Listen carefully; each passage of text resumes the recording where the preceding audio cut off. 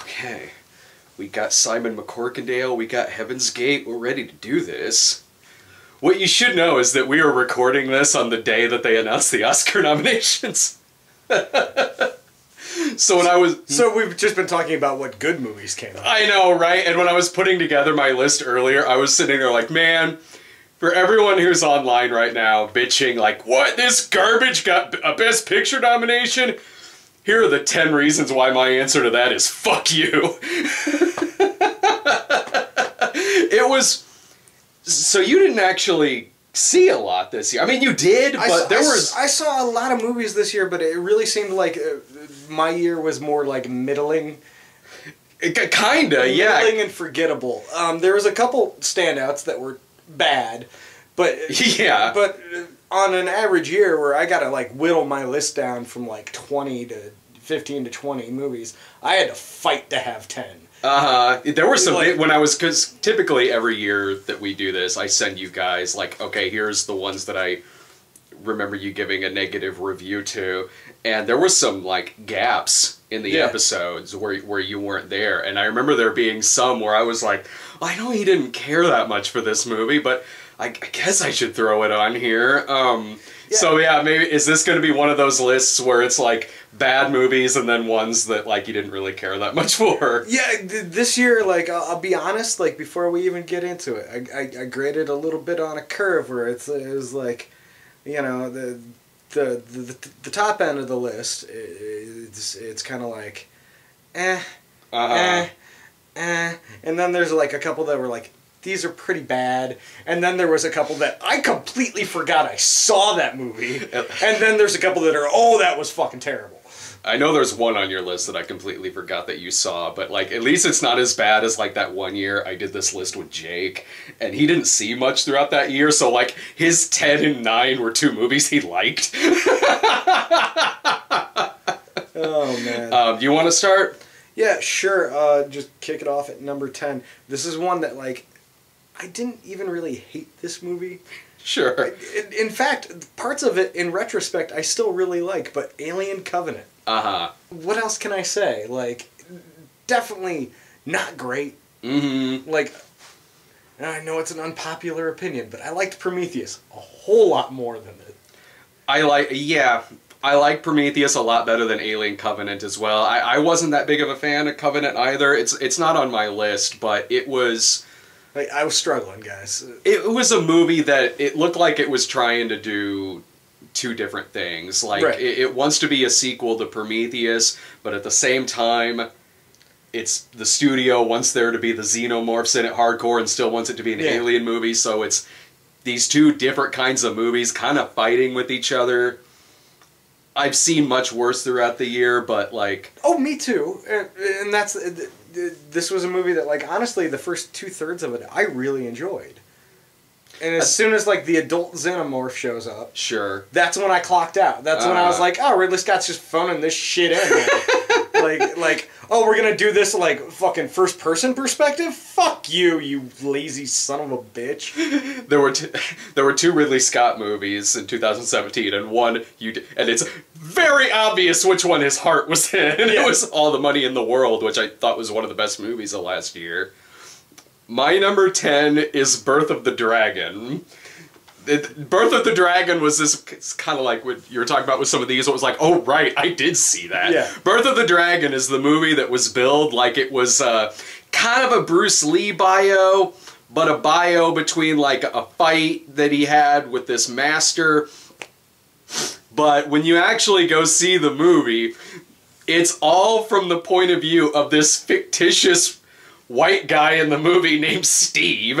I forget his name. He's not that bad of an actor. He's the guy who played Elizabeth Olsen's brother in Ingrid Goes West. If you saw that, I've seen 30 seconds of it today. Actually, there you go. I was doing dishes and Sophie was playing with toys behind me, and I turned around and she had gotten the PlayStation controller, and from the kitchen she had turned on Ingrid Goes West. Oh, she's a huge Aubrey Plaza fan. Yes. Or she's a big fan of Steve from Birth of the Dragon. So you have this movie that could be about these really larger-than-life real figures, but it's about this fictitious guy who is in love with a waitress at a restaurant that's run by the Chinese mafia. So then at the end, it kind of turns into a Bruce Lee movie where they're storming this Chinese restaurant and having a fight scene. And to describe it, it sounds like it would be interesting, but it's not. It was wildly misguided. I don't know why this guy was the lead in this story. I said in the review for it, it would be like if you did a movie about the Rumble in the Jungle, but instead of being about Muhammad Ali or George Foreman, it's about some fake guy named Rick. Like, it's just, this movie doesn't work. It's not... Rick, he's the cut man's assistant. Yeah. It's like, I don't know why you went this angle with this story. It wasn't even that well made of a movie either. It was bad. What you got at number 9? Triple X3, The Return of Xander Cage, the movie Brad forgot I saw. I thought it was me and Sarah at this movie, so when I was going through the list of all the midnight screenings episodes of last year, yeah, I saw that one on there and was like, yeah, that was a piece of shit. But Sarah and I are usually at the Vin Diesel movies, so, and for a while, she and I were going to be at that movie. And it was one of those last minute things where I remember getting like a text from you, like something about she might have been sick or something like that, so she had to stay home, and like at the last minute you came to go see Triple X. It's because I'm a good husband. If you want to see that shit. What can I say that's like, I reviewed the movie once, I don't want to fucking relive it. Well, this is going to be a quick video. You could be like Brian in these videos and just go through the whole movie from beginning to end. No, it was... I said about the movie in the review, which I think is still one of my favorite lines of the year, is I could have just stayed home and let the baby scream at me. Let the baby scream at you and spray Axe body spray in your face. No, it was an Axe body spray Mountain Dew commercial without either of those products. And it's just like, hey, let's fit in all these ridiculous, unnecessary side characters that are like edgy. Just edgy. Extreme, man. Edgy, yeah. Like, get the girl from, like, Orange is the New Black. She's got tattoos. She'd be perfect as a sniper. And it's like, fuck you. Like, who gives it... The best part of that whole shitty movie... And don't... You know what? Just for a second, my feelings on Vin Diesel. He's not a good actor. He's not. He can be. I've seen him give really good performances in some things. Yeah, 15 years ago in, like, Boiler Room. Or Find Me Guilty and a few other things. But he's not, in my opinion, like, the Fast and the Furious movies are fun. Yeah. But not because of him. Kind of in spite of him, in my opinion. I don't mind him in those movies, but I think at least in those movies, for me anyway, Dominic Toretto is a much more likable character than Xander Cage. Oh, yeah, it's ridiculous amounts of ego and, like, there's not enough... How do I phrase this? There's not enough suspension of disbelief in the fucking world for me to believe that Vin Diesel is gonna, like, fucking free dive skiing off, like, a radio tower. Like, fuck that shit. Yeah, I mean, the movie was, it was a throwback to an era of action movies that I never cared that much for. So yeah, this was one I didn't like it either. It didn't have enough likability in terms of its lead character for it to be any good. Do you guys remember the late '90s when action movies were mediocre? Let's do that. Early 2000s, like between the first Triple X and like Torque and shit like that. Like, nah, I personally don't need a throwback to that. Yeah, exactly. My number 9 is The Bye Bye Man. This was... What I mostly remember about The Bye Bye Man was just the theatrical experience of it itself. The movie's dog shit. Like, it has zero rules to it whatsoever. You can... I think it was one of those that was, like, edited down to get younger people in there. But it's a movie that's not scary. It doesn't make any fucking sense. And... it was, I don't know what this character is supposed to be. I just know he's got a stupid name like the Bye-Bye Man. But there was only one screen that was showing this movie when we went to go see it, and it was me, Brian, and Allison, and it came out on Friday the 13th, and it didn't get like a Thursday screening, so we went to go see it on Friday the 13th in the one theater it was playing at in Springfield, which meant every fucking 13-year-old who wanted to see this bullshit on Friday the 13th went to go see it, so there was not an empty seat in the house, and they're just talking and being rowdy, and that's when you need me at the movie. Dude, they never stopped. They never stopped, just collectively as a whole, talking and shrieking to the point to where they would have just jumped at their own shadow upon leaving the movie theater. It was insane. Like, cops were called, and every adult in the audience, which I think was just us, got free tickets. And like, I went out to use the bathroom at one point, and the guy behind the dude working concessions like, heard it's pretty rowdy in there. And yeah, we got free tickets for it, but it made for one of the best midnight screenings episodes this year. I'll give it that, but a combination of the movie being just horribly made, not scary, not really even that funny, and having a dumb shit audience scream at this shit, man, fuck this movie. Yeah, and kids play acting for each other. Now, see, that's when you when that happens, you need to call me so I can just come and yell at the kids. Yeah. Dave, we're at the Bye-Bye Man. You gotta come settle these fuckers down.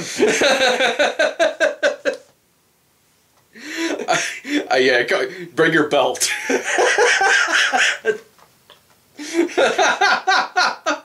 And a lot of mace. Here's your free tickets, sir. You sit down and you shut the fuck up. People paid money to be here. It was a Bye-Bye Man. God. What? All right, we on number 8? Yeah, I think we're on number 8. Girls Trip. I didn't see Girls Trip. That was like one of 2 movies this year that I saw without you. Yeah. I saw 2 movies this year with Brian. And the other movie you saw with Brian, I did see. Yeah, and they're both on the list. Mm-hmm. Girls Trip was... I feel weird putting it number 8 because, to be honest, I probably hated Triple X more. Sure. Because Girls Trip, besides its numerous faults, at least honestly made me laugh. Yeah. Like, genuinely made me laugh a few times. Mm-hmm. There was shit in it that was honestly funny. It was just everything else that built to that happened after that, or in between those moments, and around those moments, was so fucking bad. Yeah. Was so just completely generic and pointless and didn't need to exist. It was kind of like, you want to make a comedy like The Hangover for an African-American female audience, just fucking make it. Like, the cast wasn't bad. It's just they had nothing to fucking work with except for the one person who they're like, just go fucking crazy. Talk about fucking a grapefruit. All right. And those moments were funny. But they were funny in the way that it was just kind of like, this is really childish that I'm laughing at. Like, there is no intelligence to this. There is no, like, forward thought. It doesn't do anything to, like, further the film. It's just, like, the 12-year-old in me is like, ha! A dick! Right. See, I was sometimes you just need those. This was one where when I was scrolling through things that you saw, this was one of them where I was like, I know he didn't care that much for this movie, but I know he didn't hate it. But again, like, I was like, but there's not much else on here to put down, so I got to write Girls Trip on here. Like I said, the first few on my list, I'm kind of reaching. I'm like, Oh, well, don't worry. I mean, yeah, there was still some of them I saw on there where I was like, well, that one's definitely going on there. Well, and like, it's kind of bad in the same way that, like, The Best Man Holiday is bad, but it's not good in the same way that The Best Man Holiday is good. Best Man Holiday is amazing. Right.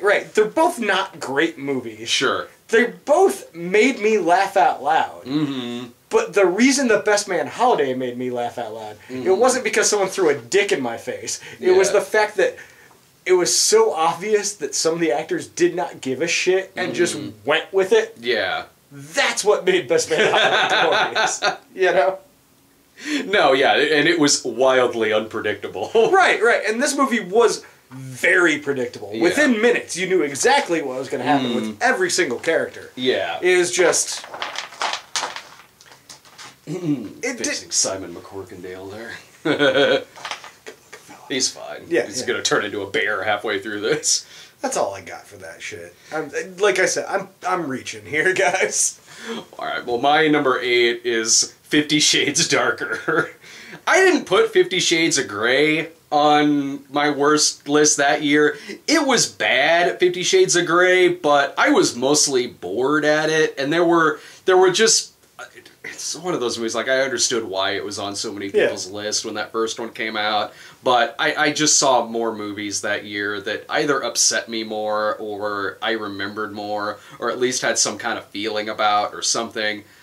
But man, this second movie, fuck that shit. Nothing happens in this crap. And the trailer for this movie, like, fools you into thinking something is. Like, the trailer for this movie is showing a helicopter crash, which is an explosion shot that's not in the movie. And it's showing, like, this girl stalking them. It's showing, like, Anastasia Steele's boss at her job being creepy. And sure, that stuff's in the movie for, like, a minute and is pretty quickly fucking resolved whenever it comes up. The rest of it is nothing. Like, they had to put all this shit in the trailer to make it look like, well, you know, hey, something interesting might happen in this. No! So much little shit happens in this movie that it's like when you're watching a movie that's where they've made a movie adaptation, but they split it into 2 parts. Like, oh, 50 Shades blah blah part 1 or something. Or like, when they split up, like, Mockingjay, the third Hunger Games, where then you're left with, like, a bunch of scenes that should be cut, and, like, the pacing's really slow whenever that happens, because they're squeezing in all this stuff that should not be in a movie adaptation. That's like this, except it is the whole book. They didn't split this shit into 2. Well, that's what happens when you make a shitty movie based off a shitty book. A shitty book where not jack shit happens in the goddamn thing. It was bad, man. It was so bad. Like, it was rough sitting through that shit. And that's only your what, number 8? That's only my number 8. There's far worse movies on here. Oh, man. Jesus. Alright, number 7. Number 7, The Resurrection of Gavin Stone. Hey, we were in the one of the previews for that movie. We were saying I believe not the worst Christian movie, which is true. Because, like, in retrospect, like, I actually was like, I need to refresh on some of these movies because it'd been, like, a lot of the movies on my list are from, like, February of last year. Yeah. So I was like, okay, I should, like, skim the videos and remember what I thought about things. But I didn't have to do it with The Resurrection of Gavin Stone. I remember exactly how I felt about that movie. Yeah. Which was, this is not good, but the lead actor is so fucking charming that it makes me wish that they had made this not a Christian movie, but it was just the setup for a comedy. Like a Johnny Knoxville movie. Yeah, but without, like, you know, dick jokes. Sure. Like something like The Ringer, but about... no, you know, I was fine with that movie, because I know this is the case with you too, our bar for those is wildly different than any other genre, really. Oh yeah, no, like, it's like, quite honestly, in most years it wouldn't have made my list, let alone Yeah. number 7, because it's like, I admit it, we grade those Christian movies on a curve now. No, We really do, yeah. and that one on the curve is like, you know, it's the one that's breaking the curve. It's the one that's helping the lesser movies get better grades. You know? Yeah. Um, I remember I brought that up with Jared because he and I reviewed that All Saints movie. Yeah. And at first he was like pretty negative towards it. And when I remember that kind of lesson throughout the review, because I was talking about the same thing I'm talking about with you right now, where it's like, this movie's not great, it's really just kind of Hallmarky and made for TV-ish, but the message is good, and like, it's when you compare it to shit like God's Not Dead and all the War Room and the horse shit like that, and then I remember Jared going like, yeah, okay, you know, you're kind of right. Well, and that's true, but I mean, at the same time, yes, it is very Hallmarky. It's very made-for-TV movie quality. Oh, Gavin Stone? Yeah, Gavin Stone. Yeah. But you know what? It's still not good. It's still not a good movie. Like, if we hadn't seen all of these Christian horrible movies in the theater over the past couple of years, and we just randomly... we go see this movie. See Gavin Stone. It's the first of the Christian movies we see. Yeah. We wouldn't have been furious, but we would have been really confused, and we would have been a lot harder on it. And even for the person who wrote it, too, it was even better than what that person had done. There was something I think I did a snob... something else, yeah. There was something I think I did a snob episode on recently. I think it might have been, like, fucking, of all things, like Christmas with a capital C. One of them that was really fucking bad. And I remember being like, oh, well, they wrote Gavin Stone. Like, okay. Yeah. Well, and and the other thing about Gavin Stone is, I honestly feel it would have been a much worse movie if it weren't for Brett Dalton. He was very funny in the movie. He was not only funny, he was the only time in any of these movies I actually liked one of the characters. No, dude, yeah. Like, even before... Unironically. Yeah, like, I enjoyed that character. Yeah. Still not a good movie. Oh, neither's my number... What are we on, 7? Yeah. Okay, my number 7 is Diary of a Wimpy Kid, The Long Haul. This movie that had the balls to put the words The Long Haul in the title. I saw this movie with Irving the same night that we saw Alien Covenant, and when we were reviewing it, I remember thinking like, okay, well, I got my problems with Alien Covenant, but it's not the worst movie you could be going to see this weekend. Man, this movie it felt like going to the theater to see just a shit road trip made for Disney Channel movie, because the acting in it is very... that kind of over the top where you think they might have given the kids crack before every one of their lines. This the one with Alicia Silverstone? Yeah. And Tom Everett Scott. They're the parents. They're going. They're basically doing their own kids movie version of Vacation, but it's got some of the same plot points as like that shitty Vacation reboot that came out, except it's a kids movie. All the acting from the kids and like everyone in this movie is all that kind of Disney Channel, like, gosh, Mom, ugh!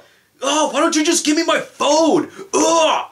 And like, the kid who's the main character is just talking like he's cracked out with his eyes, like, I need my phone. I gotta get to the gaming championship, and it's that for 90 minutes, and the best part of this movie is shit that's not even supposed to be funny. You can see the same extras pop up in the background, like, in different parts of the country. This is a movie about a 36-hour road trip where they're going from, like, Indiana to Ohio. Like, maybe not that exactly, but, like, kind of that... Like a 5-hour drive. Yeah, dude. And it's, like, 36 or 48 hours. When they get to their destination, they're like, is that Grandma's house? And the dude's like, I don't know. Like, then why am I here?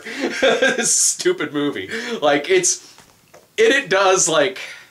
I remember I think there's, like, a vomit joke Gravitron scene in it that's like that you've seen better before, like in The Sandlot, or even like Problem Child 2 is a better film than this. I don't know why this shit was rebooted. The funniest thing about this movie is that since it's rebooted and it's got a different cast, the older brother in the movie's name is Roderick, so there were like fans of the series that were mad about the recasting. So like on Twitter, it was like hashtag not my Roderick was going all weekend. There are hilarious things surrounding this movie that have nothing to do with the actual jokes in the film. Yeah, man. Irving and I were, I think, the only ones in the theater for that shit. Number 6. The Stray. That was one of my favorite bad movies this year. Well, same here. Mm-hmm. And it's 6 on my list, probably for the same reasons that you and I both kind of enjoyed the experience. Oh, hell yeah. That when you make a movie, a movie that's supposed to have a sad, poignant moment where an animal dies, 1, you make that the end of the movie. Mm-hmm. 2, well, on the same point, you don't make it the middle of the movie where the poor dog just gets struck by fucking lightning in a tent. The dog barely has anything to do with this movie, too. Exactly. This movie called The Stray. Right. So halfway through the movie, the stray gets hit by lightning in a tent. And I immediately thought, wait, is the movie over in 5 minutes? We've only been here a half hour. Yeah. So the next 45 minutes is this dude who also got struck by the lightning carrying a dead dog down a hill. That looks like it's a prize he won at a carnival. I know, just over his shoulders. There's like he's coming home with meat. There's pratfalls in the scene. Yeah. Like the kid falls. Not even a minute after this dog dies, there's a shit joke. Yeah. Yeah, like all poignancy and all like seriousness and sadness that could have come out of the scene where this lovable animal dies. Yeah. Is just within seconds completely crapped out by the fact that it's only halfway through the movie. Mm-hmm. A kid makes a crap joke. Yeah. There's a hole in the tent from where the lightning struck that suddenly there's a fucking bear looking through. Oh yeah. Oh, did you forget about the bear? Yeah. Fuck. This was one of my favorite bad movies this year. This is on like that list of like just bad movies you had to be there for. Yeah. Where it was like the Stray was. It's hard to describe. Yes. This, Wish Upon, The Book of Henry. None of them are on my worst list. They all easily could. I just happen to see more movies that were more technically inept than them. Yeah. But it's a Mormon film, The Stray is. Yeah. Like, it's not... And it's not overly preachy about any faith, honestly. It was marketed as a faith-based movie. And there was a little bit, like, at the end when they give the dog a funeral. But at the same time, it wasn't preachy. It was just like, they're giving the animal a funeral. It's something you would see in any other movie. You've got to see something, because my wife was raised Mormon. She's ex-Mormon, but she was raised Mormon, and so she's seen a lot of Mormon films, and she really wants to see this movie. And so a lot of movies that were put out by a company called Hailstorm, and she's shown me a few of them, and they all have not only some of the same actors from The Stray, like the guy who played the neighbor I've seen in a few of these movies, they all have the same, like, strange sense of humor, like, that this movie does. Like, she showed me that there's this movie called The RM, about a returned missionary. It's great, because it's like The Stray, where it's like, you're sitting there and the tone is one thing, but then suddenly, like, a dog starts attacking the guy's leg, and it's obviously a toy dog, and then, like, something dramatic might happen, and then the guy will climb through a window, but he's in the wrong house, and inside the room is an Asian stereotype. And there was one part towards the end of this movie where the mother is standing there, and she's just given birth and is holding the baby, and the guy goes and gives her a hug, and is like, oh, and then you just hear, because the baby was in between them, and then it's flat. Oh, sorry. Like, there was one called Mobsters and Mormons that we watched, one called Baptists at Our Barbecue. These movies are great. And The Stray, like, easily, like, The Stray doesn't ever mention a specific religion in it, like you said. Doesn't, yeah. But the other movies do, but they have that. I wish every Christian movie were like The Stray. No, me too, because you know what it would be like? It would be like a puzzle. Yeah, dude. Like, everyone would be a puzzle. It's like, okay, what's the moral? What's happening? Is that a bear? Why the fuck is he carrying the dog down the hill? Did he just offer to steal that child? Like, what is happening? Remember when he was going around collecting children? Yeah. He's going to the dentist's office. First time he met this guy. Hey, you got a son? Oh, would he go camping with us? What? And it's Jimmy Olsen from Batman v Superman. Yeah, it's just baffling. And it's the kid from Heaven is for Real consistently giving his dad shit through the whole movie. Right. It's just it's that kind of glorious bad that's just like, oh, this is bad, but man, this is great. Yeah, man. Like we hadn't been that passionate about something since like Saving Christmas. I know. Yeah. Okay, my number 6, I wish was The Stray. My number 6 is Just Getting Started. And maybe it's not terribly fair, because this was a 90-minute movie and I only saw an hour of it. But granted, you know, I saw an hour of Hillary's America. That was my number 1 last year. Although, I guess to be fair to Just Getting Started, it's not Nazi propaganda. So, like, this was not everything can be. Yeah, true. So, Irving and I go see this movie, Just Getting Started, where it's like if Grumpy Old Men were a Hallmark Christmas movie and a really shitty one, because I like Grumpy Old Men, but this was... Ron Shelton wrote and directed this, and it's his first movie in years, and you could tell it, because it's got a big cast. Like, it seems like they're all they're all favors, you know. Yeah. It's got this big cast because Ron Shelton is making it. So honestly, it looked like they were probably having fun making this movie. It was miserable sitting through this. It's Morgan Freeman is hiding out because he's in witness protection, and he's been running this like golf course for several years, but then he's on the news, and Jane Seymour sees him on there and wants to send a hitman after him. So then Tommy Lee Jones shows up there. You don't know if he's the hitman or not, but the two of them are then fighting. They're doing the grumpy old men thing, where except in this, instead of Anne Margaret, they're fighting over Rene Russo, and it's just people being miserable in this fucking film. Like, granted, it's not that often I go see a movie and in the opening credits it says, "and Johnny Mathis." I didn't even know he was still alive, so I was like, well, hey, kudos. I didn't know till right now. You're right, yeah.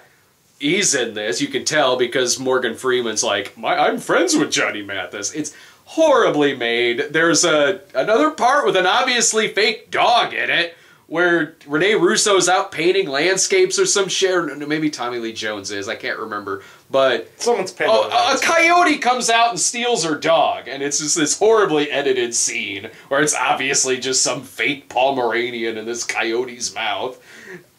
So what happened when we only saw an hour of this movie was, at first I remember thinking like, oh, thank God we're the only ones in here. And then during the opening credits, some couple showed up, and I was like, fuck! It always happens that way lately. It's like, we're getting settled, and we're like, no one else is here. We can like, even if this is bad, we can like bullshit and talk through it.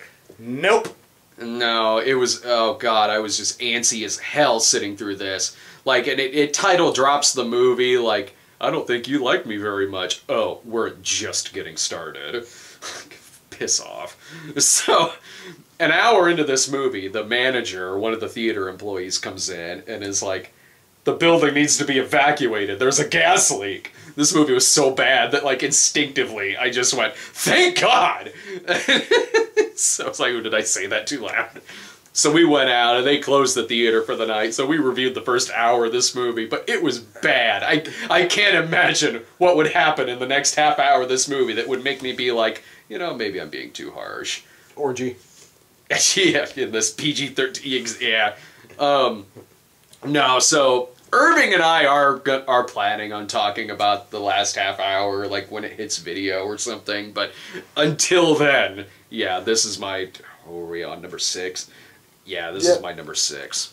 Number 5, The Case for Christ. Oh, right, I forgot about that. And once again, grading on a curve. Yeah. the case for Christ of all of the Christian movies that have come out, technically speaking, on a technical level, one of the best made ones. Especially Pure Flix. This is coming from Pure Flix. Pure Flix, and I think the same director as God's Not Dead, right? It might have been. Yeah, but a period piece where everything seemed in period. Yeah. Well lit. Uh-huh. Good cinematography. Halfway decent acting in the lead. But where it fails is the premise of the movie. Yeah. Whereas this educated man, The most gullible, educated man. who is a reporter, Yeah. whose job, wait, he was a reporter, right? Yeah. Yeah. Whose job it is, or wait, wasn't he a He was a film executive or something? No, he was a reporter because his wife had the daughter almost died. Remember? Right. So his wife becomes born again, Yeah. and so he's an investigative journalist. An investigative reporter. Right. Yeah. So he goes through all this process to find proof or to disprove. Yeah. And instead he finds proof that Christ is real and so on and so forth. But for a man who was an investigative journalist, man, he overlooks a lot. Just premise alone gets this in my worst 5 movies of the year. It's not in mine. Yeah. It's not a very good movie, but here's how we described it, and it's very accurate. When we reviewed this movie, we're like, this movie's like Spotlight if nothing mattered. Like, wasn't there a subplot in the movie that was way more interesting that was about a guy being like falsely accused of some crime or something? Something like that, yeah. No, yeah. It'd be like Spotlight. Or Zodiac. Yeah. If like... Yes. If it really doesn't matter. At the end of the... Spotlight or Zodiac, if there's really no stakes for anybody but the reporter, and quite frankly, to be honest, he just wants to keep his wife happy, so he's like, yeah, fuck it. Sure, why not? Yeah, it was, again, like, this was... It's certainly, on a technical level, one of the better Pure Flix movies, but at the same time, I'd rather watch one of the shittier ones. Right, and this one I found just morally reprehensible as much as any of them that are outright hateful, because this one was probably and sadly their most effective piece of propaganda they've put out.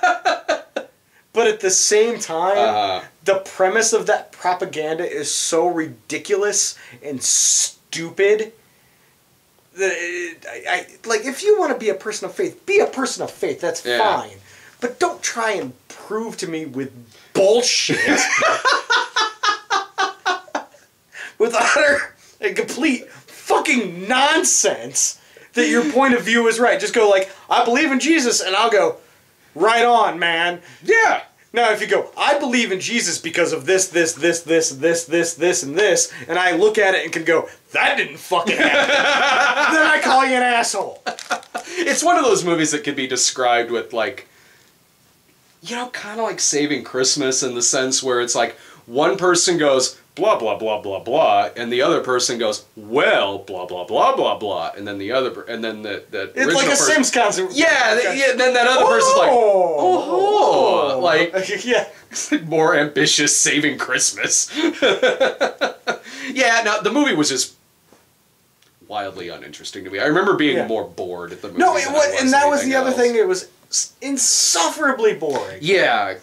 Yeah, like, it's sort of like I kind of wished it was God's Not Dead. It was too. like in one of those movies where I end up in this position in the theater, like. We had to sit near the back. Remember? Yeah. Like, it was one where it was really crowded there, which a lot of these movies can be. But we were seated near like the back corner at this. Depends thing. on what Chucklehead Church is bussing. Yeah, that's true. We did go see it on a weekend, I think. Yeah.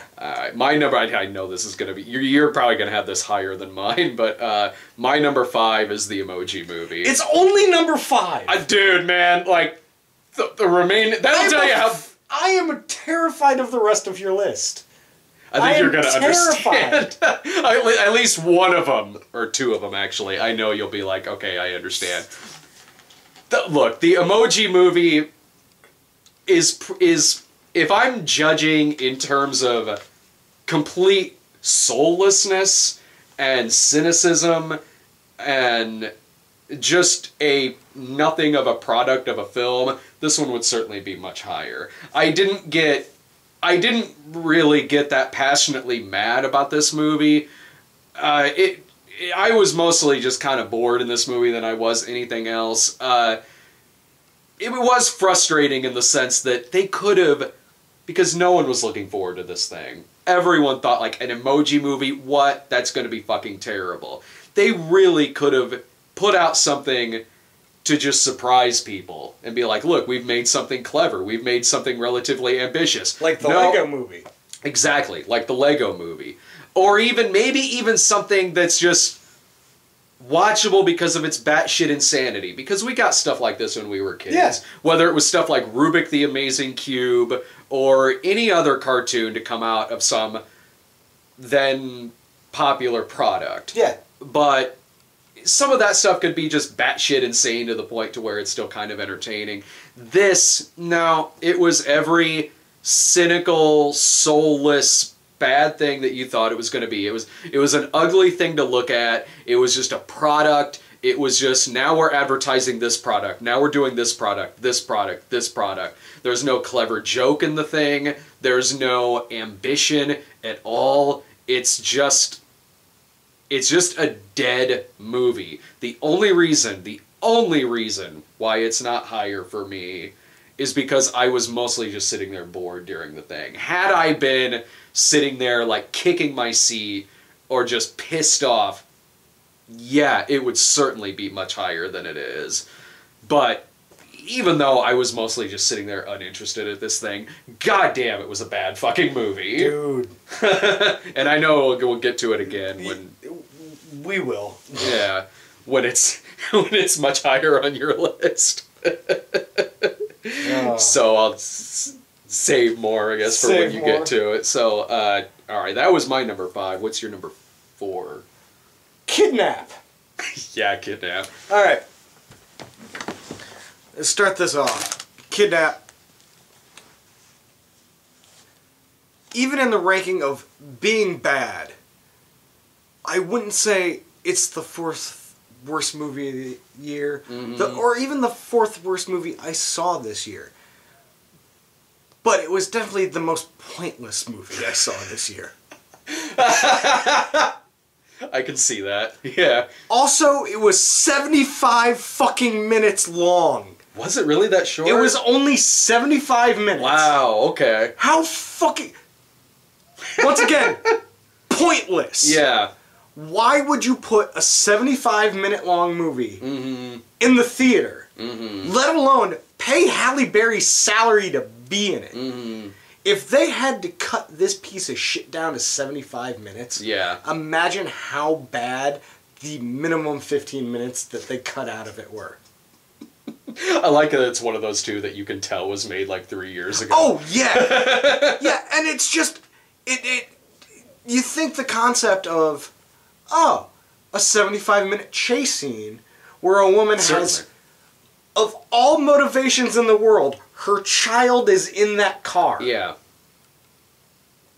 Could be so fucking boring. Nothing happens. Yeah. Nothing happens until the last 5 minutes where it's the fucking, like, PG-13 version of 8mm. Yeah. Like, where it suddenly gets gritty. What a weird goddamn turn. Yeah. After 70 minutes of nothing to go into that shit. Yeah. And be like, oh, we're going to try and be suspenseful now. It's like, motherfucker, you had your chance. Yeah. Like, we're done. What was frustrating, it's not on my list, but what frustrated me the most about this movie was, if it was entertaining enough, it's something I could certainly go along with. Like, yeah, I'd rather be sitting at home and watching something like Breakdown, which is a much better movie than this.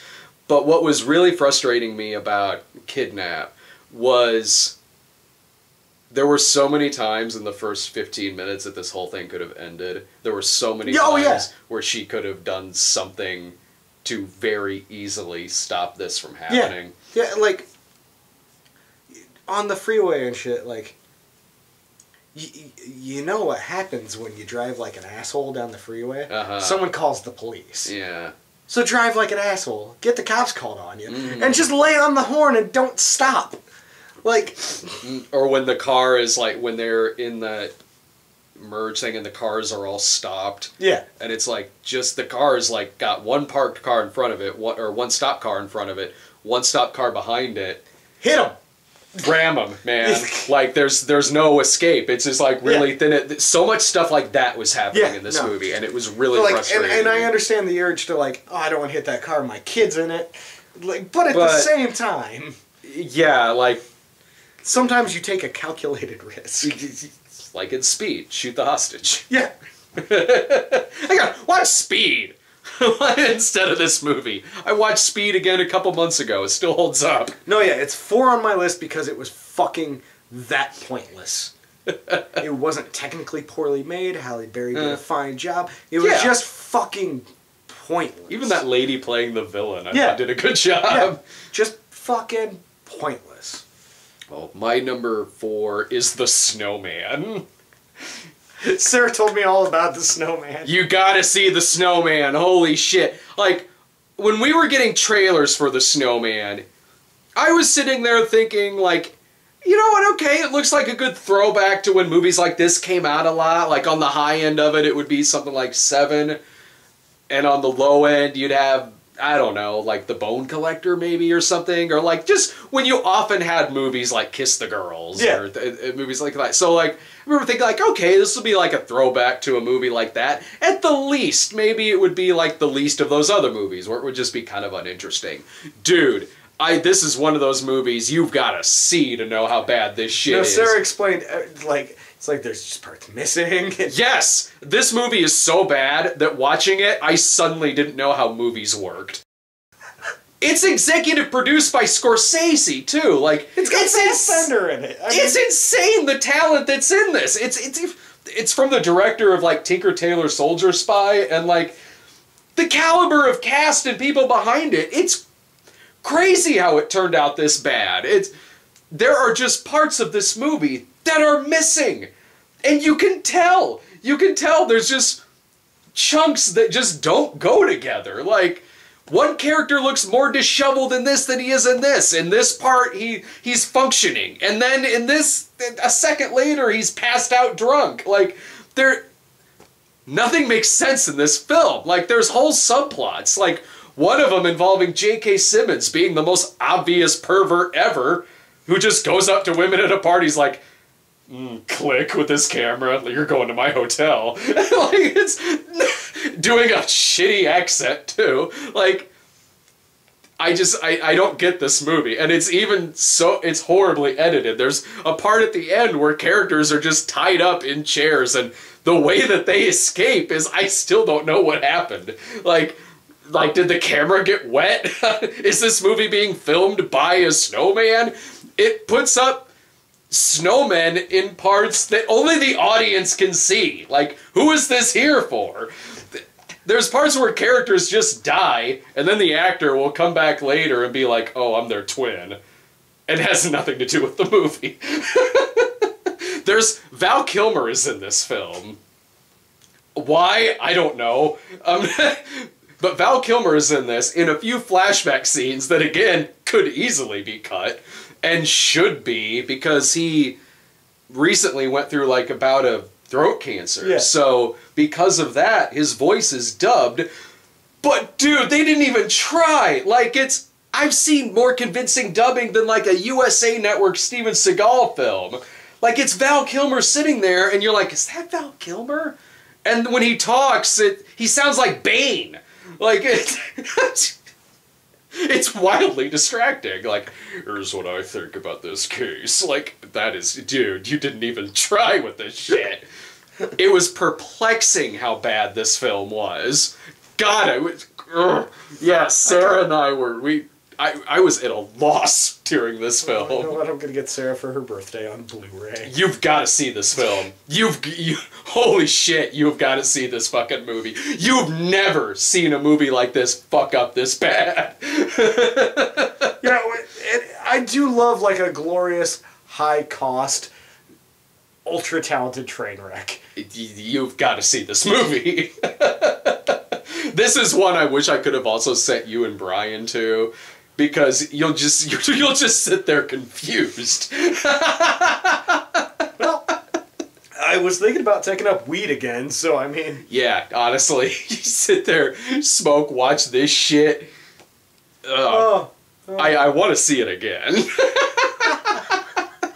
It's based on a series of books, and it's like the 7th book. The main character's name is Harry Hole. Like, yeah, man. Whew. All right, what's your... Oh, we on 3? 3, yeah. I can't top it. Collide. I'm surprised you put that above. That was one where I was sending you movies that I would have thought would have been on the like 10 through 8 or something. And I had to think long and hard about the placement of Collide. Yeah. Because, and like I said, my list this year, I'm grading based on weird things this year. Yeah. And the reason Clyde is at number 3 is for several reasons. Mm-hmm. One, I never heard of it before it came out. Neither had I. Before the day you called me and said, "You want to go see Collide?" And Fuck is that? And I went, "What?" Yeah. 2, it was a bad movie. Yeah. 3, I forgot about it. So did I. Completely forgot about that movie till we brought it up like a week ago. At the commuter? Yeah. Yeah. Remember Collide? Fuck is that? Oh, yeah. 4, Mm-hmm. forgot about it again till today. And you still didn't remember that shit? It's that movie. Had to Wikipedia it to remember the plot. That's how non-existent this movie is in my brain. Is that I read the plot earlier today. Yeah. Can't remember it. Remember when Ben Kingsley was introduced into the movie by... No! No, I don't! He was talking about... I remember he had an accent and a gun. Yes, and he's obsessed with but that Travolta could be movies. any Ben Kingsley movie. Oh, true, yeah. Where he has an accent and a gun. Like, if you gave Gandhi a gun, he could have been playing Gandhi for all I fucking know. He has an obsession with, like... He's talking about the movie Perfect with John Travolta and right, Jamie Lee yeah. Curtis. Really weird tangents in the film. And suddenly Anthony Hopkins in like a powder blue, double-breasted 3-piece. I forgot he was in this. Right! See, this is what I'm talking about. He's the villain! This is why it's number 3. Yeah. This is why it's number 3. Because it was so... just... Like dust in the wind. It's just fucking gone.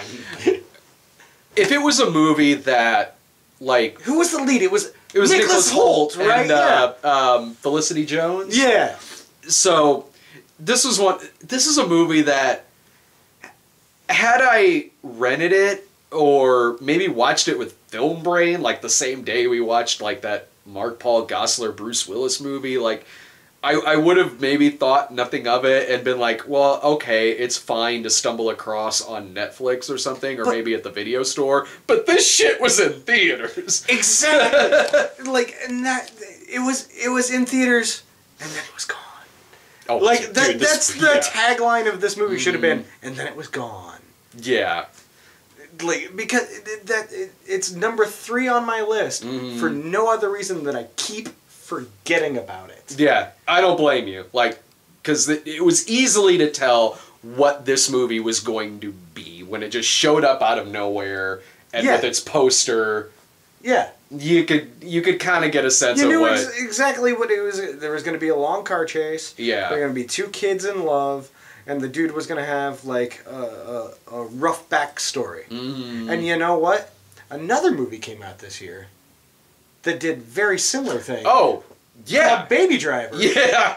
And it is still, I would say, one of my top 5 movies of the year. It was a great film. Yeah. Like, I want to watch Baby Driver again right now. I think we mentioned that in Baby Driver. We were like, this is the better version of Collide. See, and I forgot about Collide. I think you did too. Like, I forgot about that shit. Yeah, that's how forgettable it is. That's why it's number 3. My number 3, and you didn't see this movie, but I'm sure you'll understand why it's this high up. Boo 2, A Madea Halloween. You know, I was wondering when it was going to show up on the list, and I don't know what has happened in the past couple of years. I got to bring this up. I don't know if you've been purposely giving me a break, but I haven't seen a Tyler Perry movie in like 2 years. Because when Single Moms Club came out, that was when Sarah and I were like, you know, we should probably go see one of these just to see. Yeah. And then you and Brian were gonna be at Madea Halloween, but Sophie was born like that week. Yeah, that's right. Yeah. So then with Madea Halloween 2 coming out, it just made sense for me to be there because I also saw the first one. And as we talked about in this video, like the review for the first Madea was like, I think 90 minutes. It's our longest midnight screenings. Then the second one was a little over an hour. He just finds newer ways of surprising you. Like, just when you think, like, well, okay, like maybe this movie was terrible and I'm sure this next one will probably match it. I can't see how it could be worse. I can't see how it could be worse or more inept. Nope. Yeah. Like, nope. Not at all. Like, the dude doesn't give a fuck. He's making money. He's making a shitload of money, and Madea Halloween 2 was so goddamn unambitious and so cheap in ways that are forgivable when you're working with a micro budget, because there's parts where they just But he doesn't have to work. No, yeah. There's parts where he's just using like room sound and stuff like that, which again is forgivable in a certain kind of movie. But in this is like jarring when it happens, and it's the same shit happening again. And they still even found a way for that not to make any sense. Right. Because the teenage daughter, Tyler Perry's teenage daughter in this, suddenly it's her birthday. That wasn't mentioned last year, or it's like her birthday's the day before Halloween, but it's still like this was never mentioned or brought up.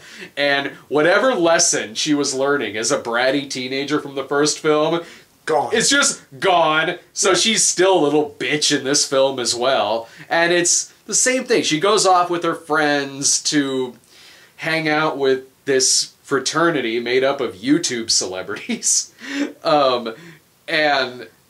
You know what? Quite frankly, can't blame them because we're very low tier YouTube celebrities. And if Tyler Perry called us, we do it in a fucking second. I work very cheap, Tyler Perry. I would do that shit for free. So would I. You could get. Why pay to put Fauci Tube in your movie or the Man Bun guy when you can get us for free? Probably because we've been saying horrible things about him and his skills for years. Well, we loved Gone Girl, and I'm looking forward to Acrimony, but no, I'm looking forward to Acrimony in the same sense that I think it'll be a lot like Temptation, but better acted. Yeah, because it's starring Taraji P. Henson. Yeah, no, This was the same jokes over and over again. It was Uncle Joe talking about bitches and hoes again and again and again and again. It was Madea talking about doing drugs in her past and being a hooker again and again and again and again. It was the same things again. And it was the same kind of padding as the first film, where it's a 10-minute scene of them just in the den, just riffing off of each other with the same jokes again and again. It was repetitive, and it was the same movie again. It was the same movie with the same lessons and the same plot, it just managed to make itself worse, and I didn't... like, how does that even work? It's a really impressive skill set. It's incredibly impressive. It's really... I respect... You know, like, God, this movie makes Ernest Scared Stupid look like John Carpenter's Halloween. And listen, don't you talk smack on Ernest. The first movie I bought on Blu-ray was Ernest Scared Stupid and also Ernest Goes to Camp. They're objectively terrible, but I love them. They are the better... Those movies and these movies, like... almost exist in a same kind of like, because okay, like Medea Halloween is like this universe's Ernest Scared Stupid, and like there's even like a goes to jail in both of the series, and you could probably make some other parallels too. Only if Ernest movies had plots about incest and like domestic abuse and shit like that. Like, I respect balance. I respect combining those tones. I really do. But there was no love that went into this film. There was certainly no craft, but I mean, who's going to this expecting that? But there was really no love in terms of any writing or directing or anything. More so than usual. Because he's going to make that movie. Or less so than usual. For, $400,000. On his own compound. On his own compound with equipment he already owns. He's going to pay everybody in the movie SAG minimum wage. Yeah. And he's going to make $10 million. Yeah. That's... Oh, yeah. I'm sure the movie made its money back. Oh, I'm sure it made a healthy profit. That was another thing about this movie. They were trying to say that this movie had... I don't know. Like, the budget that they listed for this movie, there's no way this movie cost as much as the budget they listed. There is no way. They say it cost a couple million, probably. No, they said it cost probably like 20 or 30 or maybe even above that. It was some astronomical number where it was like, if you're spending... That's what he's paying himself. Yeah, it would be like if we tried saying that the budget for Jesus Bro was like $10 million. Like... Dude, if we had $10 million for Jesus Bro would have been a very different movie. And I wouldn't have been in it. Yeah, you would have. You still would have been in the movie. No, the Rickhead would have been played by Christian Slater. No, man. C. Thomas Howell. No, C. Thomas Howell would have been Santa Christ. Oh, yeah, that's right. But not C. Thomas Howell as Santa Christ. C. Thomas Howell as his character from Soul Man as Santa Christ. Yes. Because he's got to get into college. He's got to get into Santa Claus University. This sequel's stupid. I got nothing much else to say about Medea Halloween 2. It was bad. Even for one of these, it was bad. Like, Medea Halloween 1 was just a product churned out just to get a title like Medea Halloween out there and to ride off of the joke that Chris Rock had in Top 5.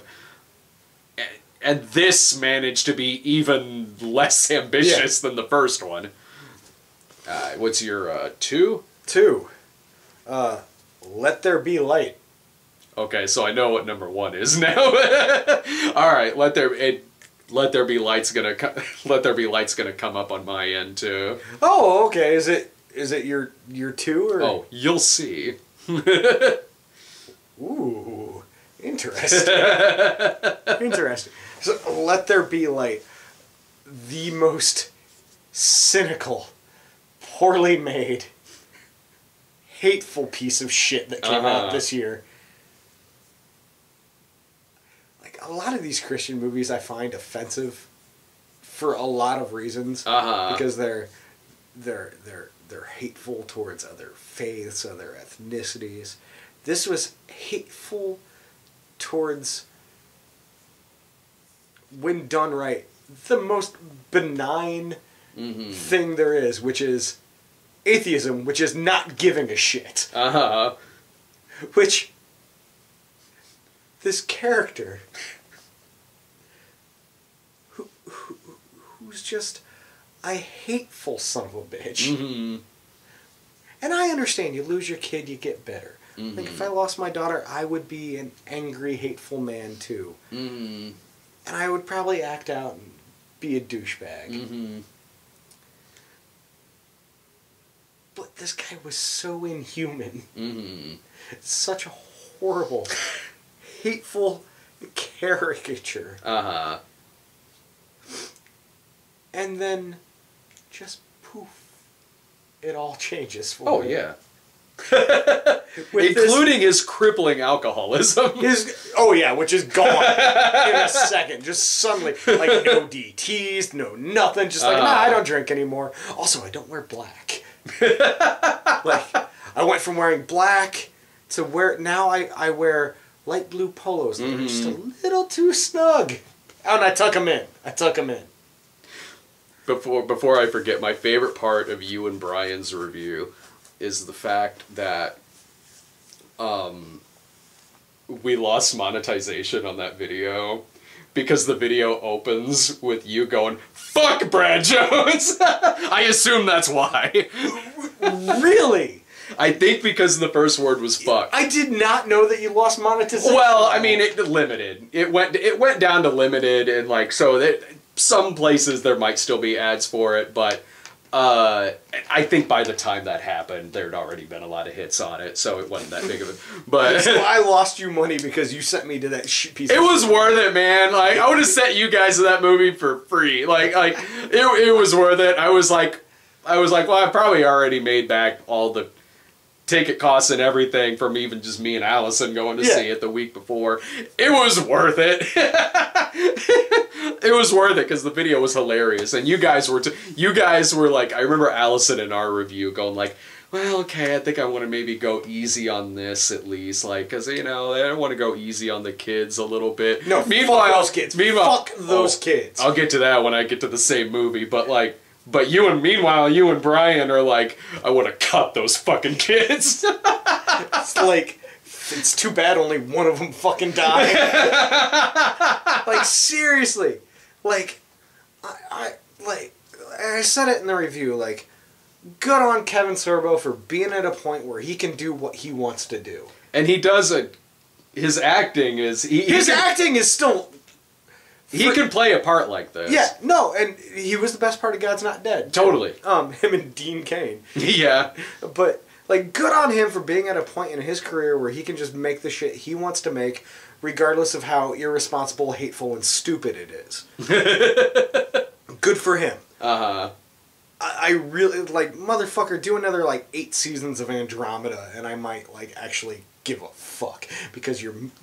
piece of shit movie, and it just casting his entire family, like his wife and his actual children. He cast one of his actual children as his dead son. I think that was an actor. Oh, was it? Yeah, I think I remember looking at that up later, and I think that was an actor.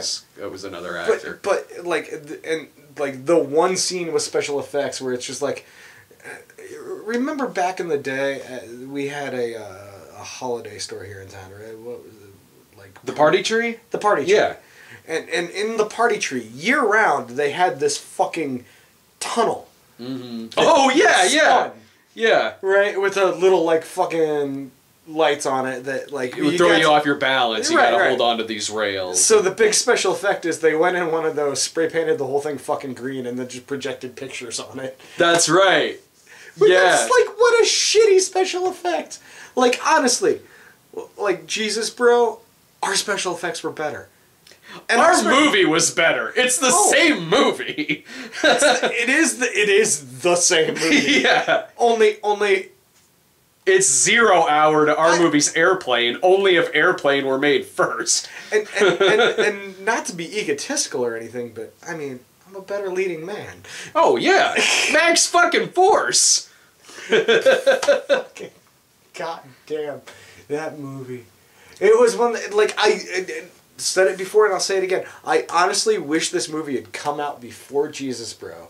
Just so we could have stolen shit from So we could have had a cancer plot. So we could have had cancer. Yeah. Oh, and alcohol. Just rage. I would have made the Rickhead such an alcoholic. Just such a hateful, like, he would have, like, not even like drunk driving the car, like he would have been like a violent drunk. He would have been like smacking the shit out. I would have been like hit fraud. Or to even parody like that Pastor Vinny character, this former mafioso preacher who shows up in this film. The dude who had obviously been in a few too many prison fights in real life, so his teeth were all fake and it was obviously like one piece. Let me tell you about this guy I know named Jesus. Like, it's like, please do, man. Yes. Like, I want the spin-off movie of Pastor Vinny. Oh my god, just paint fences and shit. Paint fences, spitting out wisdom. Like, imagine like a movie about Pastor Vinny, like, but with the plot of Sister Act. Yeah. There's just him and a bunch of kids. It's the Harvey Keitel character who has to go to the convent. Yeah. All right, but he's already a believer. Yeah. Okay, well, my number 2, I'll talk more about Let There Be Light in a minute, but first I got to get to my number 2 film, which is Chips. You know, on a given week, maybe Chips might switch places with Madea Halloween for number 3. I don't know, maybe, but when I made this list, I was more so feeling Chips as the number 2 choice. Chips is why I went easy on Baywatch, because they're kind of the same movie, but Baywatch wasn't as bad as this film.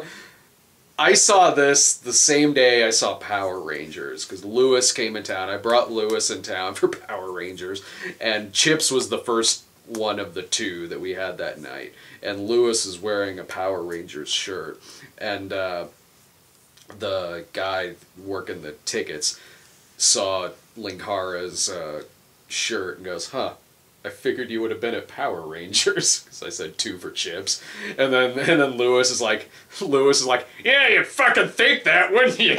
Like, he was having none of this fucking movie, and neither was I. This movie was...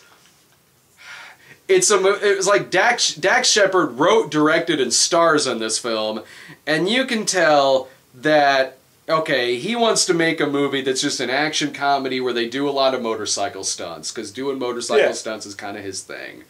Meanwhile, you probably have a studio that's like, all right, we need to really cynically write off the success of 21 Jump Street and that genre of like spoof reboot. So what do we have the rights to? All right, Chips. Do something with Chips. And it has nothing to fucking do with Chips. Yeah. And that would be fine if it were at least funny. But it's a motorcycle cop movie that it just happens to be called Chips. And I'm like, it's so easy to just take an old product like that and just add dick jokes to it. Oh, yeah. If you really want to impress me, take Chips and actually make something good out of it. Like, actually make something that would impress me. It might not be, who knows, if you still did that, it might still might not be very good. But at least I'm like, okay, you tried. Yeah, like no, we're going to make this a straight-up fucking drama. Like, yeah, I would be impressed with that. Because it's, like, and don't get me wrong, I did really like 21 Jump Street, but because of that, you're getting shit like this movie. And Baywatch wasn't great, but Baywatch at least had a level of ambition behind it that was not in this film. Right. Baywatch was trying to have some charisma to it, and some, like, you could tell they probably thought they had another 21 Jump Street on their hands with Baywatch. Didn't quite reach that. But compared to this shit, which shouldn't have been in theaters, shouldn't have been made anyway, it's just gross. The movie it just stops to have tangents about rim jobs out of nowhere. It just stops. That's, you know, and every once in a while that kind of comedy I enjoy, where it's just like childish and here's dicks and butts and like that. Sure, yeah. It can all be done, anything can be done well and funny in the right context. You're right. This movie had no context to it. It was just, we're going to start talking about rim jobs all of a sudden, or we're going to stop this conversation so Michael Pena can stare at some lady's yoga pants for like 5 minutes. Or, I mean, they try saying like, man, you're a sexaholic, and so they try covering it up with that, but it doesn't go anywhere with that. And it'll cut to just like a cat box, because Dax Shepard doesn't like cat poop, which who does? So it'll cut to just like a cat's ass for no reason. Shit like that. Just shit like doofy bro humor. That's mostly what the movie is. Or like, you gotta move me to the bathroom, my leg hurts, but you're naked! And then his dick scrubs across his face. Like, it's 90 minutes of shit like that, and uninteresting action sequences where you got Vincent D'Onofrio as the villain, but in scenes where he's got a motorcycle helmet on, they get an actor who's like 150 pounds lighter than he is. And it's not even meant as a joke. It's just a horrible goof that's in this movie. This movie pissed me off. Like this movie pissed me off. Like I was angry watching this. This is like unfunny anger I got that a lot of people got from the Emoji Movie. I was more angry at this film. And that's probably why it's number 2 above like Medea Halloween, because I was more pissed off at this film. I understand that. So speaking of the Emoji Movie, I guess we should get to your number. Not even on my list, no. That would floor me if that were the case. Like, did you watch it again and suddenly like it? No, the Emoji Movie is my number 1. Yeah. What made this worse to you than Let There Be Light? Let There Be Light I found frustrating on every level. It did anger me, but the Emoji Movie for me was the worst movie of the year, just based on how soul crushing and empty I found it.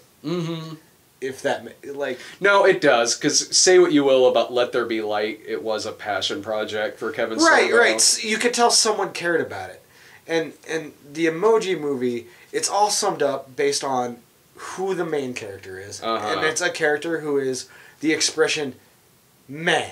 Yeah. Like, it's his aspiration is to be meh. Yeah.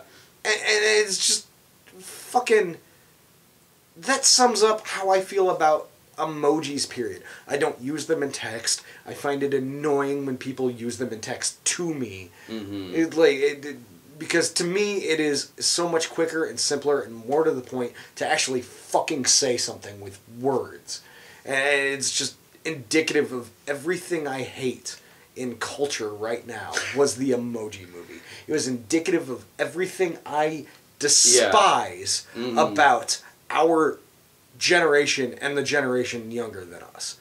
That movie was everything I hate. And besides that, there was just no fucking effort put in. Like you said, it is such a ridiculous, horrible thing to base a movie off of. So if you're gonna fucking do it, go balls to the wall. Because there is an opportunity for that. Yeah. But instead, it's this sad sack universe that exists only in this one phone where there's this hierarchy of used emojis and then like, oh, we'll escape and we'll go to this app and we'll plug this app and then Candy Crush. Yeah, and then we'll plug this app and it's just like, the fuck you, I don't care. You know what app I use the most on my phone? The fucking weather app. Yeah, dude, hell yeah. But here's the other thing. It was a fucking kids movie. And what I found, I think the most frustrating is that movie was rated PG, probably. Probably just for the shit jokes alone. Right. But with the age group that really they should have been aiming at, they should have been going PG-13 or... Yeah. Like, if they had any fucking balls, and they could have fucking... Like, they tried half-assed to hint at it, but they could have put some fucking social commentary in there about fucking... Like, I'm on my phone all the time. I'm not fucking blameless, but I mean... Oh, yeah, me too.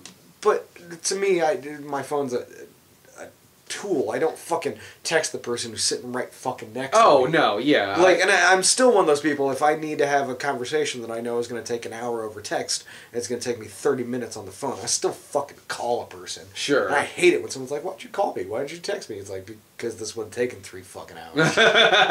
To, like, find out what time we're going to be in a place. I'll use, like, the smiley face, because sometimes I'm writing a sentence that might need that, because, like... The same way that I would use something like LOL. Like if I am texting a motherfucker... Yeah. Like, basically, if I am friends enough with you to text you, then you should know my fucking tone already. Sure. Yeah, and I don't remember... Yeah. I don't know if I ever sent you, like, a smiley face or anything like that, but I probably do with, like my dad or something. Yeah. So if, like, an emphasis on a certain kind of tone needs to be there, like... I'll use it in that regard. I'm not putting in, like, anything else, really. Yeah. unless I'm on Laura's phone and Laura's like, hey, can you text this to my sister real quick? And then I do, and then I just put a bunch of random emojis in. Her sister writes back like, what the fuck? Sorry, had a stroke. And that's like that movie was just so fucking soul crushing to me. Everything about it I found just I felt like a hand tightening in my chest. And I remember like curling into a ball onto the seat. You were having none of this movie. It was sad in a way that movies shouldn't be sad. Yeah. Because it wasn't trying to make me sad. It was just sad. Yeah, and it was anything that someone could... the movie's terrible, but anything about the movie where maybe someone would be like, okay, maybe that's a little clever, or that. No one's going to do that, but let's say they did.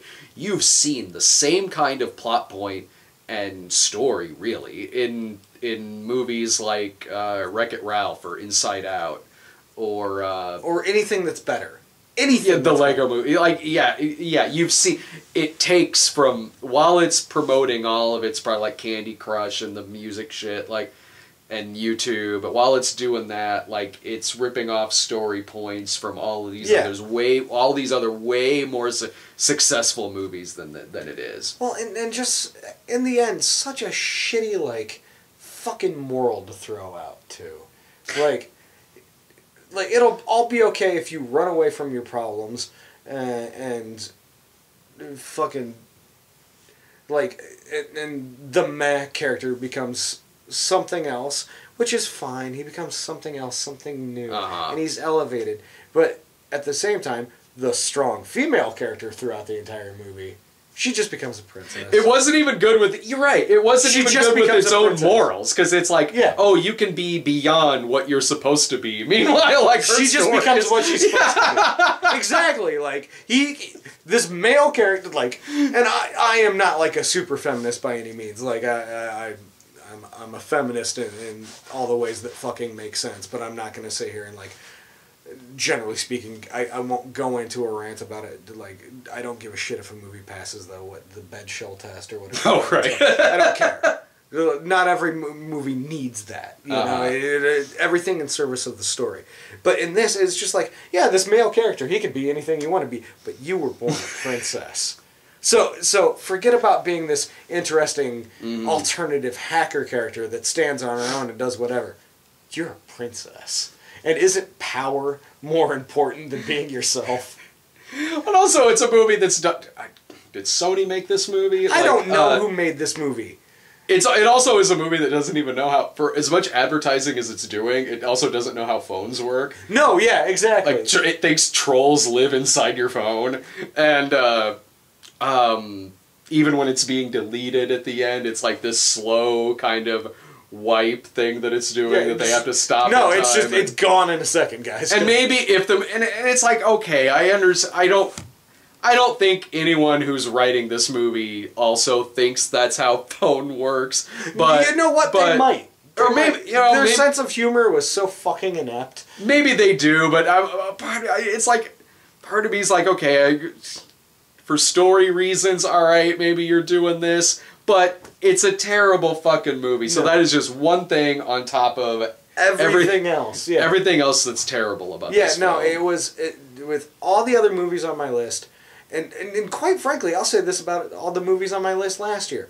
Like, of all the things that I find hateful and offensive and horrible in every of these Christian movies we see, or boring and poorly made in a lot of the other things, like, honestly... The Emoji Movie is right up there as being one of the worst things I've ever fucking seen, because it is that fucking just soulless. Like, and that's, you know, I love the occasional big budget action movie. Yeah. Something that does obviously exist to make money for something. Sure. But at the same time, I still... like to go to the theater and hope in some way, and even in some of these bad movies, see a glimmer, the slightest bit of the hint of someone trying to make art. And there was just fucking No, even in terms of its animation, it was an ugly film to look at. Oh yeah, and like no one even had to fucking design anything. Like yeah,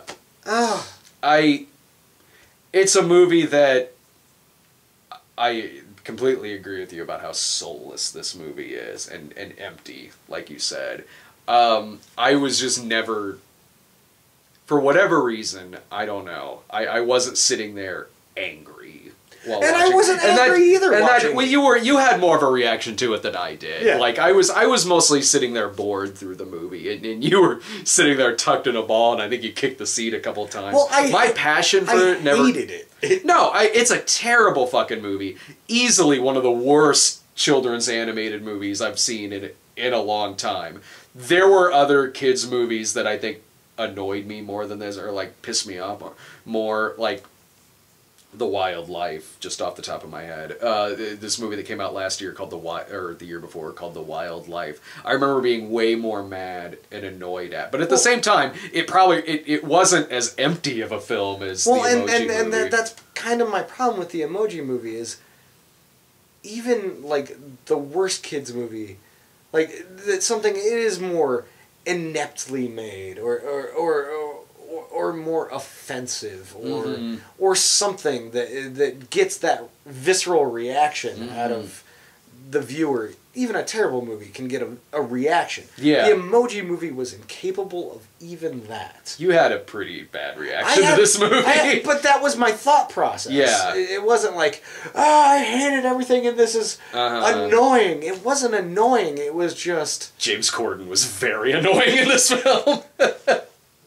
No, remember that? He was the he was the high five or whatever. But that was the thing. It was just like... It was so devoid of anything that's where my anger came from. But that was my number one. Well, mine's Let There Be Light. We were close to matching up on something this year. Yeah, I thought Let There Be Light would probably, if I was to bet, like I probably would have bet Let There Be Light would have been your number one. I had to internally debate it for a while. I'm sure, and it doesn't. It's not like I'm shocked that Emoji was your number one. Like I completely understand why that movie is anybody's number one choice. Let There Be Light is a movie that you know what you're getting into when the movie opens with 9/11, and the movie has fucking nothing to do with 9/11. I forgot about 9/11. Remember, see? No, that's why they put it at the beginning of the movie, because you're not supposed to forget that shit. Never forget, Dave. God damn it! I keep Kevin Sorbo is doing you a favor. Yeah, I forgot about that. Where the every terrorist attack that could possibly be blamed on someone of a faith other than Christianity got in that quick clip show right in the beginning. I forgot about that. And just all that's right, the veiled like racism through the entire remember thing. When he's and it's like okay, if you want to talk about extremism and stuff like that, all right, but it was out of place in this film because it's this movie is being sold like it's this redemption story with this guy who's like this Richard Dawkins type atheist, and then it's Jesus, bro. It's the same. It is Jesus. Bro. It's the same plot. Yeah, like so many similar things happen in both movies, but so it's that kind of come to Jesus film, and you've seen movies like this before. You've seen the atheist or the non-believer or the not very religious person like converts, maybe something happens to them, near-death experience, maybe they lose a loved one, maybe they go to jail. Maybe they do some investigative journalism. Or they do investigative journalism, but you have scenes in this movie where when Kevin Sorbo is getting remarried to his ex-wife in the movie, and then this girl stands up during the wedding and is like, I booked you on Hannity. It's like, oh, fuck you too. Like, this is my wedding, you cunt. So they go on Hannity, and they're talking to Sean Hannity in this film, and I don't know, Sean Hannity says something to him like, why is it that you want to bring all these people to your faith or something, and Kevin Sorbo's like, why does ISIS cut people's heads off? Like, bro. Why? And like, settle the fuck down. And every time that they say ISIS in this movie, you just know, you get this taste in your mouth where you're like, that they just mean Muslims as a whole. I know you said ISIS, but I don't even think it's Muslims. I think they just mean brown people. I don't know, but I mean, the movie it doesn't, if it wants to tackle something like extremism, it's just doing it in a very thin and shallow and forced way in this film. Way off on the side. To just rile up the fan base that watches Hannity and is going to go see a movie like this. It just mixed in with everything else. Between the cancer subplot where the wife is acting like she farted, and the kids who are even more obnoxious than the worst America's Funniest Home Videos video. Just the movie equivalent of just slamming pictures of kids in your face. Fuck, they're so bad. And they have just the worst kind of like Fuller House, like one-liners jokes, like, Dad, make sure you're back here with Mom by 11. Like, like, I'm your father. I'll get my belt, boy. Yes, exactly. Like, it's a movie that like 10 minutes ago, I was an alcoholic. I'll beat the shit out of you. All of the cliches of this kind of movie are in this film, right down to the playing basketball moment. That's true. And at least our film was a parody. It's a hateful little movie, and every time you have somebody like Kevin Sorbo in this movie talking about, you know, the virtues of being a Christian, what being like a loving Christian is, whenever he's talking about something like this in the movie, I'm always in the back of my head. There's like 2 minutes ago you said something that was very veiled and hateful, or even like, motherfucker, I've seen your Twitter account. Yeah.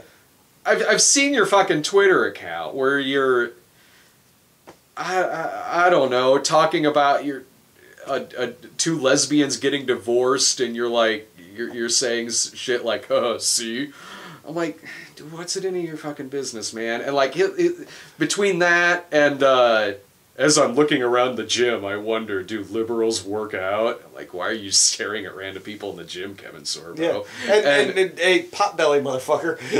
Yeah, I'm like, this is a movie made for... This is a movie that's so hateful, and yet it's talking about...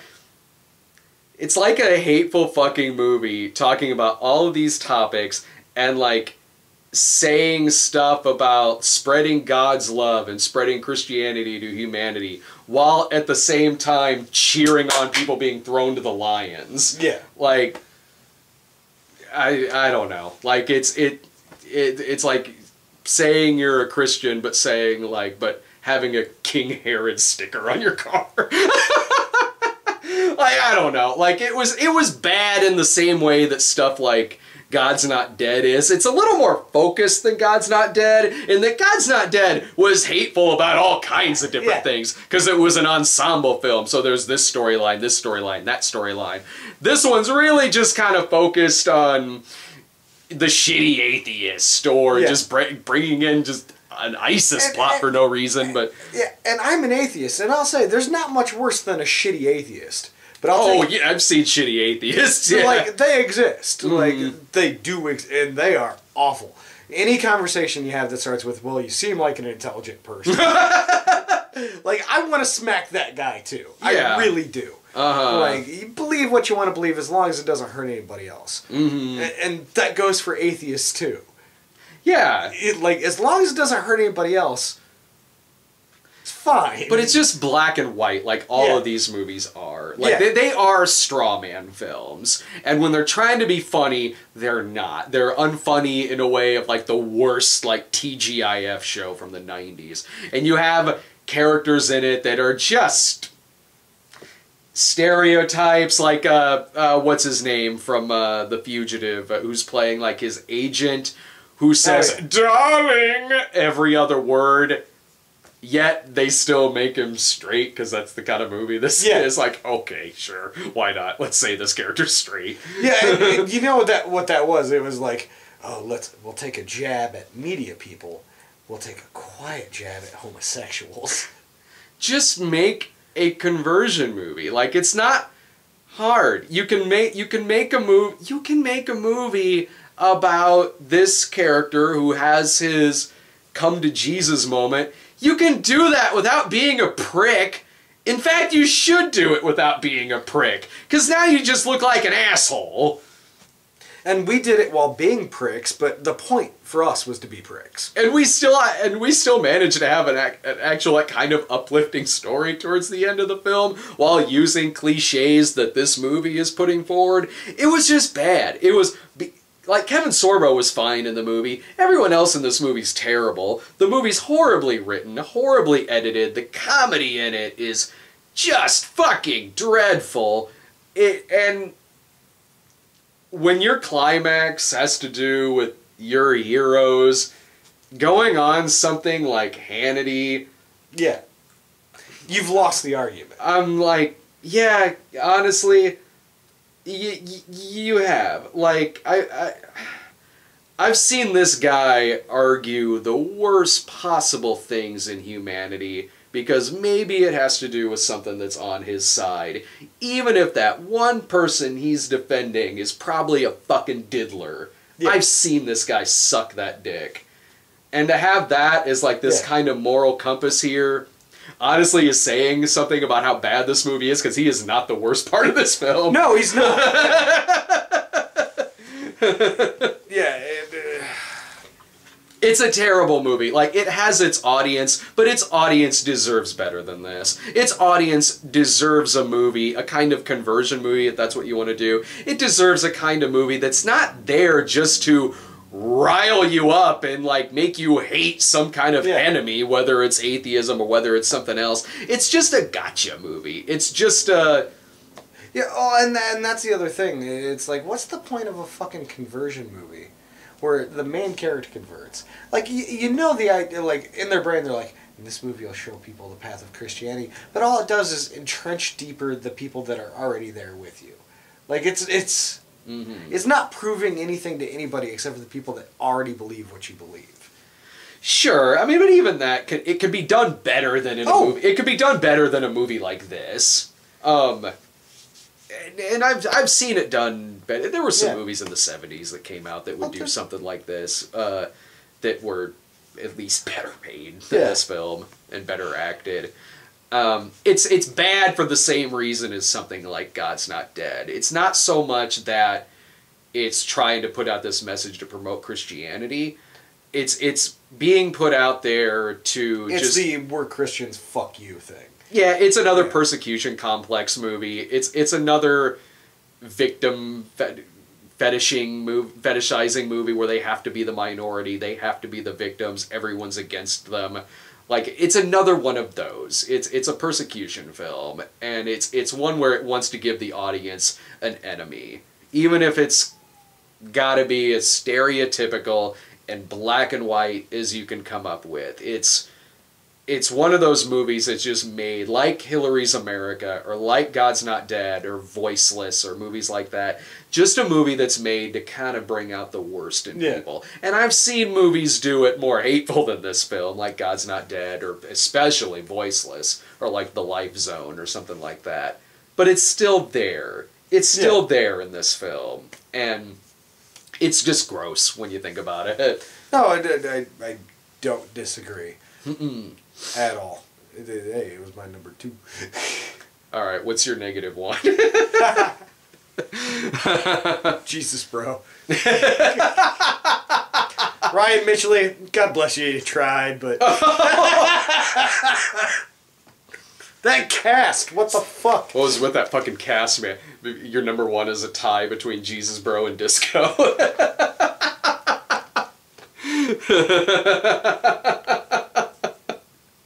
I didn't watch disco. You hate disco music. Why would you watch that? Well, I'll be fucked if I'm going to be a patron. I sent Sarah a copy of the movie. She was in it. She was in it. She knows how this movie is. Oh, wait, I'm in it. Oh, yeah, you're in it. That's right. Just watch your scenes. Alright, so we'll be coming Brian's going to be gone for a few weeks, but so you won't have a video with Sarah and Brian, but I'm going to sit in on Sarah's video with her when she does her list, and I think we're recording that tomorrow. So that'll be coming up here pretty soon. All right, I hope you enjoyed our annual rant about some shitty movies. See you guys. Thanks for watching.